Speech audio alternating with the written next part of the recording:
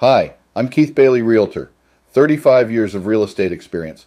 I am a real estate professional in Destin, Florida. My brokerage is Century 21 AllPoints Realty. This is a topic that most of us are familiar with or are least curious as to what the answer is. Real estate Q&A. What's the financial liability for neighbor's dead tree? When a neighbor's tree causes damage to your property, what's the neighbor's liability? Property owners need to care for their trees or possibly face a lawsuit.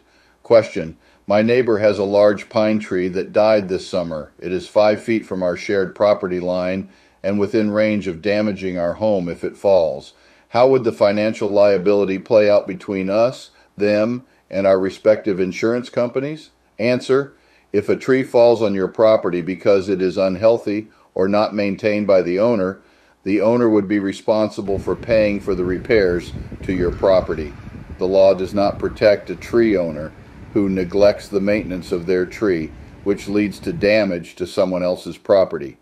However, the law will protect a tree owner who maintains their trees, even if a tree damages a neighbor's property through unexpected events like a storm. Therefore, it is crucial for tree owners to regularly maintain their trees to avoid liability for damage caused by their unhealthy trees. In your case, it seems clear your neighbor is not doing that. Because the tree is dead, any damage it causes would be your neighbor's responsibility. While your homeowner's insurance policy should protect against this damage, you should look over your coverage to confirm. If something happens and your insurance company pays for the repairs, it will want the right to seek reimbursement from your neighbor.